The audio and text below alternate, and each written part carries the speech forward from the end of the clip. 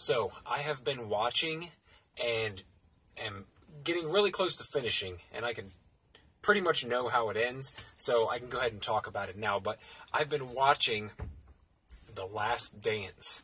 It was an ESPN documentary about the 80s and 90s Chicago Bulls dynasty and Michael Jordan himself. And being a child of the 90s, I was very aware of Michael Jordan and the Chicago Bulls throughout my childhood. I mean, it was in the culture. I think even more so than NBA basketball is today with like LeBron James.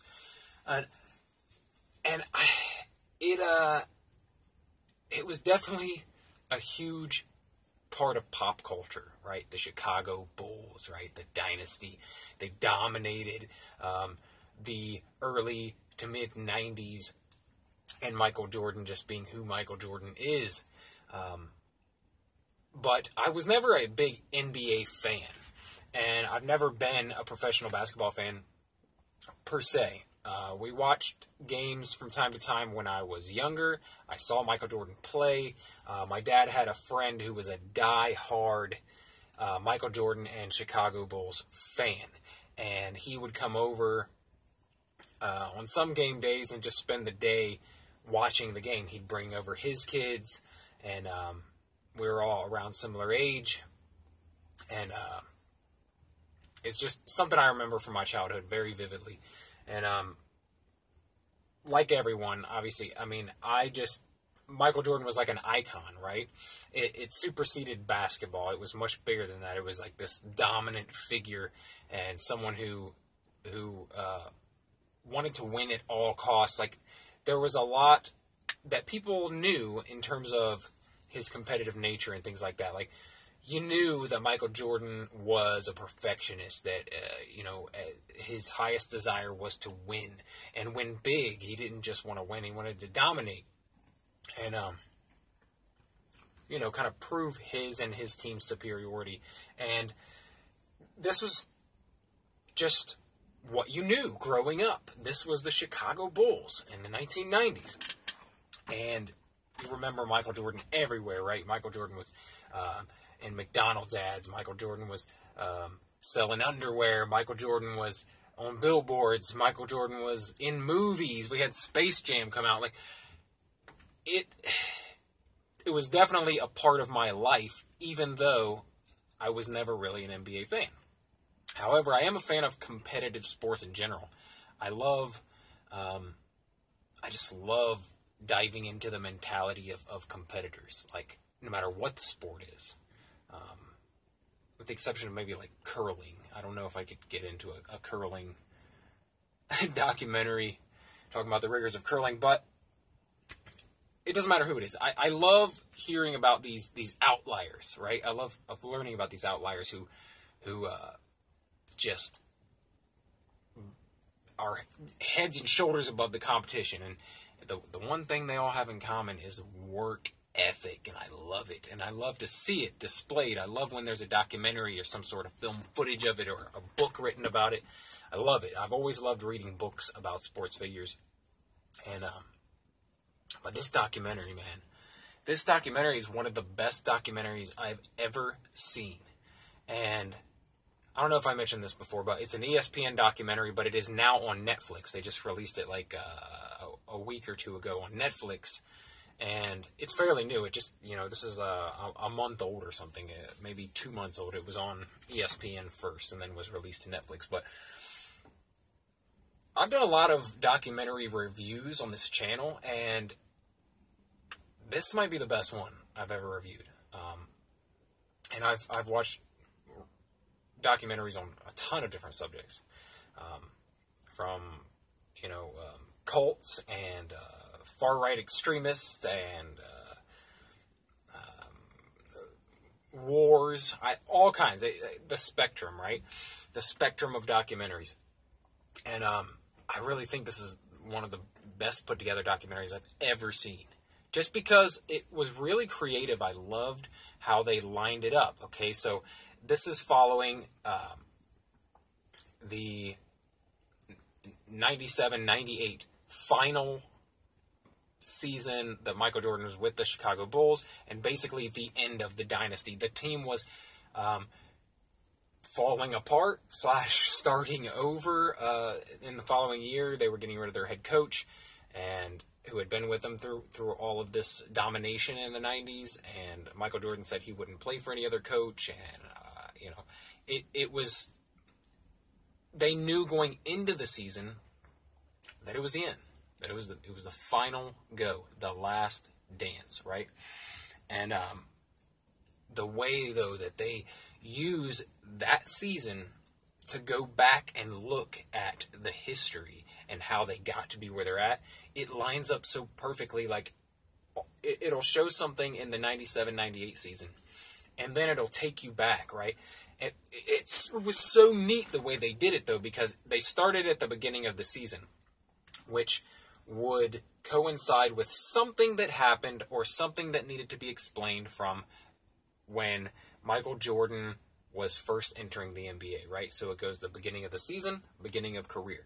Then it goes a little bit further into the season. The Bulls are having a hard time when they first start the season out, and they go back to another time when they were having a hard time in, the mid-'80s. And then they go a little further in the season, and they get to something that happened with the team, and then they go back and explore something that happened with the team that was similar or somehow coincides, or there's a backstory behind it in the late 80s, early 90s. And then it's so crazy. It's like it's slowly moving like this. Like this is the season, the final season, and this is the beginning of a career.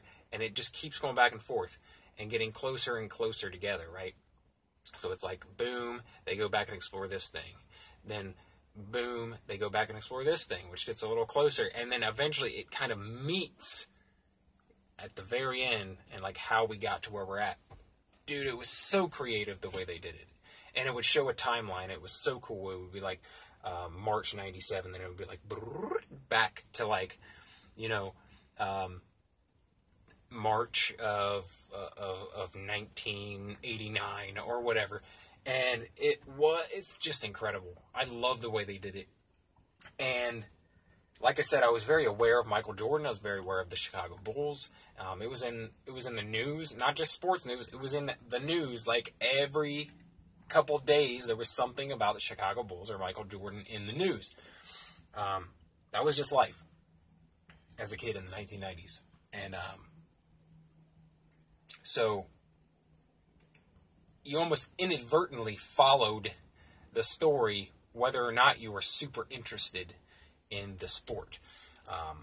But this documentary opened my eyes to a ton of stuff that I had no idea about, that a lot of people were probably very aware of, but I didn't know a lot of it. Like, I knew Michael Jordan was this super competitive guy, and that he was kind of tough on his teammates, and very perfectionist, very driven to win, and win at all cost mentality. I knew something about that he liked to gamble, but I didn't realize it became a big media controversy, and they go into that into detail. Like, this thing is so detailed. It goes into, like, everything you've ever heard about the Bulls. It goes deep on it. So, Michael Jordan's gambling. Scottie Pippen being, like, the most underpaid NBA basketball player of all time for his talent. Had no idea about that. I didn't know that. I just knew that Scottie Pippen was up there with Michael Jordan as one of the best basketball players in the NBA throughout the 90s. And, one of the best basketball players of all time. I had no idea that despite being like the number 2 player in the NBA at the time, he was like 125th in terms of how much he was paid. Insane. I almost shed a tear for Scottie Pippen watching this thing. It was crazy. It goes deep on Dennis Rodman and his life story. Like, the first 3 episodes, it covers Jordan on the first one, his kind of like childhood, how he got to starting in the NBA when he was first drafted in the NBA. And then the next episode is Scottie Pippen. The next episode is Dennis Rodman, and they kind of go like that. at least those three key figures, cover in depth, cover those figures. And then, and the coaches too. It goes deep on the coaches, deep on the owner. I don't know what else, like, what could they have left out that was a big thing that happened with the Bulls? You know what I mean? Like, I'm at a loss. I don't know what else they could have covered. I feel like they covered everything they possibly could. And that's what's great about a 10-part series, is you can go deep on stuff. I'm glad this wasn't a 2-hour documentary. It was a 10-hour series. And I love that, man. When you really want to explore something, you gotta go with the series, not the movie. A movie just you can't fit it all into 2 hours, especially something like the Bulls dynasty and the history of some of the greatest players in basketball history. Like, you're not going to cover that in detail in a 2-hour documentary. But yeah, all kinds of stuff they went into, man. Like, what else? So they covered Dennis Rodman from the beginning, his childhood, to his high school and college basketball days, to his coming into the NBA. And he wasn't the Dennis Rodman we think of when you think of Dennis Rodman when he first came into the NBA. But he goes into that, and like his kind of transformation, and how he was kind of a wild dude, and the team just kind of knew that and actually allowed him to be that way, allowed him to express himself, and let loose from time to time. It's crazy, man. It was crazy how detailed this thing was. But what else? Scottie Pippen refusing to go in for the final play of a game because he wasn't going to get the basketball. Like, crazy. And the whole situation with Scottie Pippen not playing for a good portion of the final season, that final 97-98 season, just stuff that I didn't know about because I wasn't super into basketball. I knew the broad picture, but I didn't know all these details. So, really cool. I can't recommend this documentary enough. It's one of the best I've ever seen, as I've already said, probably like 3 times.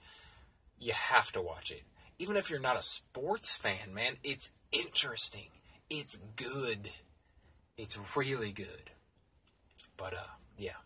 Those are my thoughts on The Last Dance. Fantastic. Fantastic. If you like videos like this where I just talk about whatever's on my mind, I talk about what I feel like talking about on a daily basis, subscribe for more, because that's what I do. I try to put out 1 video a day where I talk about something I feel like it has some sort of relevance that people might find entertaining or enjoyable or want to start a discussion about. But full gamut, could be anything. Could be documentary like this, could be something related to politics, something related to self-improvement, could be my comic book collection. Every day it's something different. But if you're into that sort of thing, subscribe for more. Like the video, share the video if you enjoyed it. Thank you for watching. I'll see you tomorrow, hopefully.